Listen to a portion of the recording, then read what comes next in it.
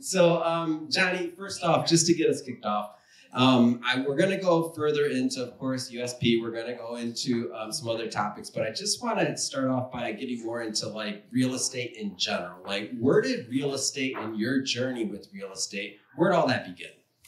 Okay, first of all, thank you for having me here and joining us out. So real estate started as my family business. My family started as a real estate developer back in China. And then I always loved real estate. So I started with the family, helping them building their real estate empire back in China. And when we moved to the US, we started building my own real estate company, primarily since 2012. So it's always been, family loved. So sometimes people run from the family business. I ran from the family business. Probably some other people in here that run from the family business. What kept you in the game? Like, how'd you know it was going to be your thing? Okay, so I just like how you can build something that will last longer than you do. Mm-hmm. So if I build something nice, like I'm actually more into luxury real estate. Mm-hmm. My family's all more in traditional like low income real estate, commercial real estate. I'm more in the luxury real estate. So it's all those are in real estate. I'm in a different sector of the real estate. Mm-hmm. But I like build something that's nice, that will last longer. People appreciate it. I like that feeling of achievements, doing something nice, people love, enjoy. And then, of course, there's more money there, too. Yeah. No one in this room likes money, right? Yeah, I can tell. Nobody likes money around here. So the idea and this concept of Web3 and this coming to the forefront, and then just for people that don't know my background. So, I was in finance for almost 14 years. So, I can tell you my Bitcoin story. Like when I learned about Bitcoin, I was on a trading desk, and around that time, the Iraqi dinar was also being traded. There you go. So I remember like thinking and kind of melding these two. So the real finance geeks in here may remember this time period, but I didn't know. I didn't understand, and because of that, it took me a long time to come around to really get the thesis and to really fall in love with a lot of that side of finance and even just the potential.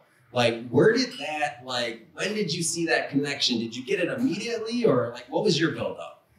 My journey is similar to yours. I first heard about it from a friend of mine, told me to invest in Bitcoin. That was in 2012. I told him, you're out of your mind. Yeah, did you think he was like, oh, that's a great idea? He's like, no, I think it was a scam, right? And then I didn't really invest in it, but then I've been watching because these things mentioned. So that means you were a prudent investor, I understand, in the beginning. Right. So I've been watching how Bitcoin evolved, right? And then I didn't get into it until I think end of 2021. That's when I see, okay, the adoption is really there. And I like the blockchain technology now is proven to be useful. So I think that can actually benefit real estate. So that's why I started looking into how can I use the blockchain technology, not the Bitcoin, but the technology itself to make real estate better. So that's why I decided to do that. And then I was actually, initially, I was looking for other projects doing the same thing. It's like, hey, is there any project they did this, I use blockchain to make real estate investment easier and better. And I couldn't find anyone to do this correctly. I was like, you know what, I'm gonna do it myself. Yeah. If nobody's doing it, maybe there's a good opportunity there to make money. So I did it myself. Any entrepreneurs in here? Oh, when you try to solve your own problems, sometimes it works very well. Sometimes there's a lot of pain in that, right? Yeah. So now you have this idea. You can't find somebody else or some area to do what you want to do. What's your next step? How does that unfold? Take us on that journey. So the main reason I couldn't find anyone that would do it correctly because a lot of people doing the tokenization did not do this in a compliance way. So a lot of people issue tokens that are not really in compliance with existing security laws. That means that there could be a backfire from going after SEC, as we all know what happened to CZ and Binance, right?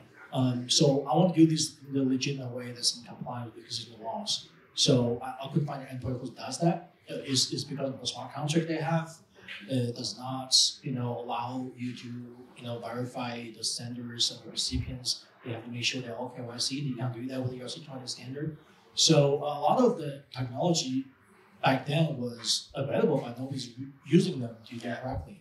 So I basically said, look, I'm going to do it correctly. I'm going to do it for myself. Then I can offer this same, process and then to everybody else as a service, as a software.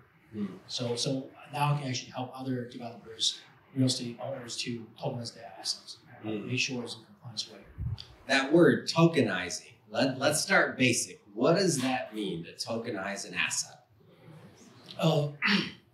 So tokenizing is basically is a different form, right? Say if you bought a stock, and then what they wouldn't give it to you, they're going to give you stock certificates, right? To prove your ownership, right? So tokenizing means instead of giving you paper certificates, you get a digital token that lives on blockchain. So it's on public ledger, so it's never going to go away. Nobody can alter the data. It's always going to be there. So it's more transparent. It's more secure, right? And now the most important is now to have a token. You can now trade it peer to peer on the blockchain to anybody who wants, and you can't really do that with the stock certificates in a paper form, right? Yeah. So that's how I would explain. And what does that mean for liquidity? Like, what does that mean for liquidity? So it gives the liquidity you never had before, right? If you have a stock certificates, like say you bought a company and a private company give you a stock certificates, you can't really sell them, right? You can't really trade the paper stock certificates, and then people can't authenticate that stock certificates. Maybe it's fake. People don't believe in it, right? Yeah. But if it's on blockchain, now people verify that easily on blockchain. Now you can easily trade it peer to peer. So it gives you better liquidity. It just basically has the whole, I guess, after investment experience, you can now trade it. You know, gift to anyone you want. And you can't do that before, right? So as for example, if you have a stock, now say you bought Apple stock or you bought any REITs, then you really actually don't own the stock, right? You have accounts with a brokerage. The brokerage is the one that actually has possession of the stock. They're the one holds the possession stock. They're the one custodian this, right? So you can't really give that stock to anybody who wants. You can't give the stock to your relative in other countries or wherever you want. You can't. The only option you have is to sell the stock and then get cash, withdraw the cash, and then give to someone what you want, right? But now imagine that stock become a token and it's on blockchain. So you can actually now withdraw that stock into your own wallets on blockchain. I can give to anyone who wants 24/7. And so relating that to real estate, like if somebody like that same thought process of liquidity, but now tokenizing the real estate, how does that apply? So there's always tokenize real estate. People do that with NFT. They tokenize the entire title of the property. I do that with a fractional. So think about like a real estate, like a REIT, right? Real estate investment trust, where when you tokenize that, so you basically instead of getting a share in paper form, you get a share in the digital token form. It's the same ownership, fractional ownership you're getting when you invest in a REIT, but now you can actually you have ability to self-custodian your own assets. You can now give to anyone you want 24/7 on blockchain. You just make the traditional investment experience better.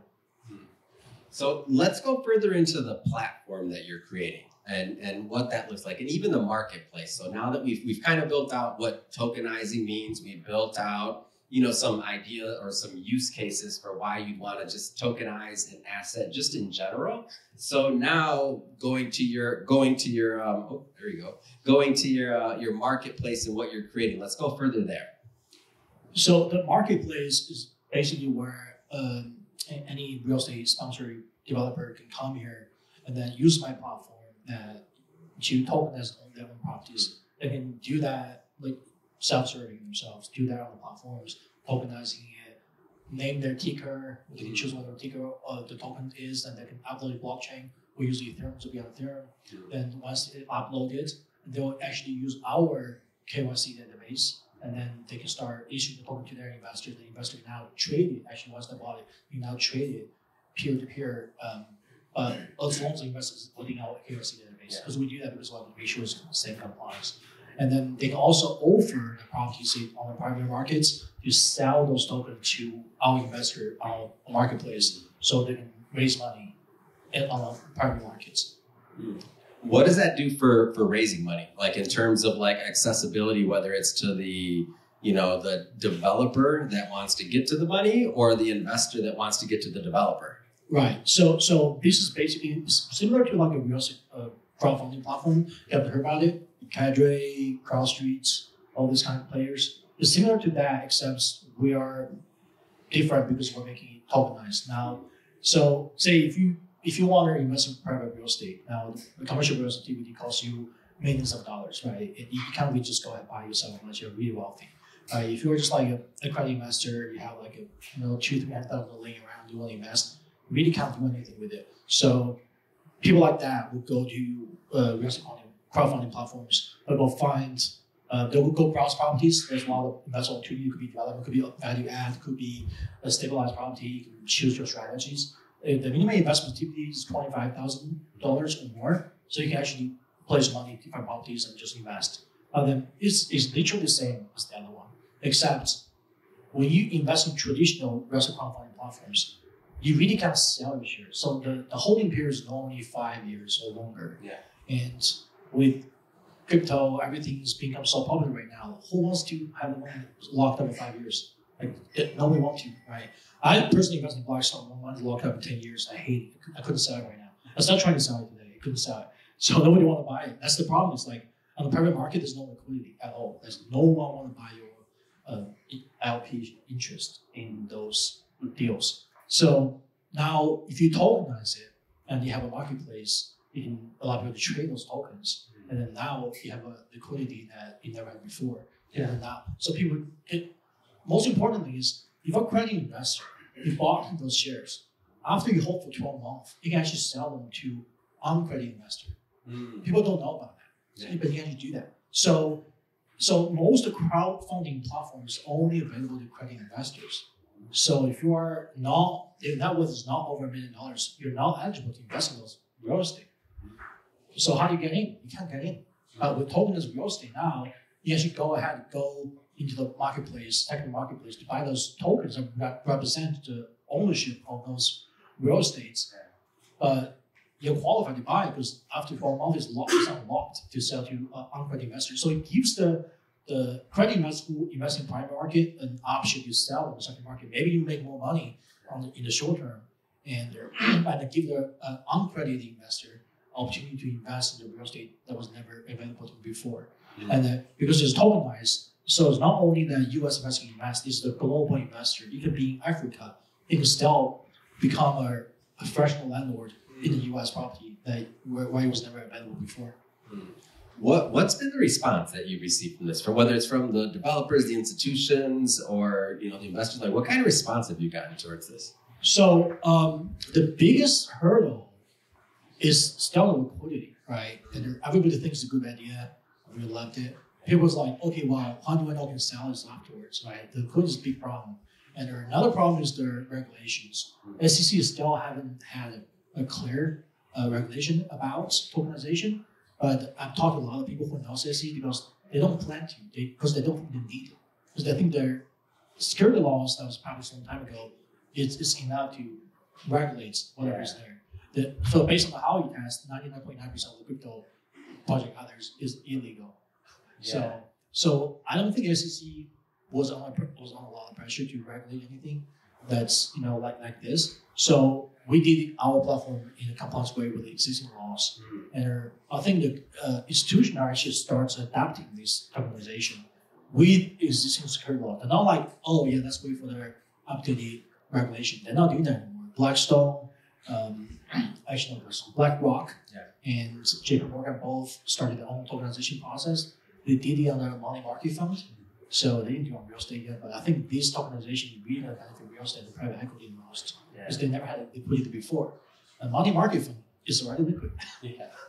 Right. So that makes a lot of sense. And as these bigger players get involved, then the other investors, the masses, other things like that, it seems like the market would open up for more people that want to invest in it. Am I off on that, do you think? I mean, it makes sense, right? So if you ask people who invest in crypto, you probably have like less than 5% of American people invest in crypto, right? If you ask people who want to invest in real estate, you probably have over 90% of people say, hey, you want to invest in real estate. For sure. Right? It's more tangible, it's safer, right? It's not as volatile, right? So people just, like I said before, is like they're being shut out of the real estate market. They can't afford to buy a house, it's too expensive, the mortgage rate is too high, and their commercial real estate is even higher, like barrier to entry, right? Just can't get in. And then the private real estate crowdfunding platform is like only available to private investors. So I think this is really going to change the game, allow the average Joe to get in and to be a part of the real estate ownership to build their wealth. I mean, real estate, in my opinion, is the best tool to build wealth because it's more stable. It's more stable. tends to appreciate over the long term. It's more certain, right? The certainty is more important to me than the profit, right? Because everything else is stocks, crypto. Yeah, you can make a lot of money overnight, you can lose a lot of money overnight, but real estate is more certain. So this is, in my opinion, is the best tool to build wealth. I think these tokenizations may help a lot of the average people to start getting real estate ownership gain to start building their wealth. So Johnny, final question on my end. Your vision for the platform going forward. We're many entrepreneurs in the room. Let's dream for a moment. Where do you see this thing going? Give me the vision. Well, okay, so yeah, the big vision. Come on, I want you on camera with the big vision. So the big vision is like, if I could, I want to make USP the house brand for tokenization that tokenize as much properties in the US as possible, and have the whole global investor and using USP to get into real estate game, to build that wealth, to change their life. That's kind of like I want to live on.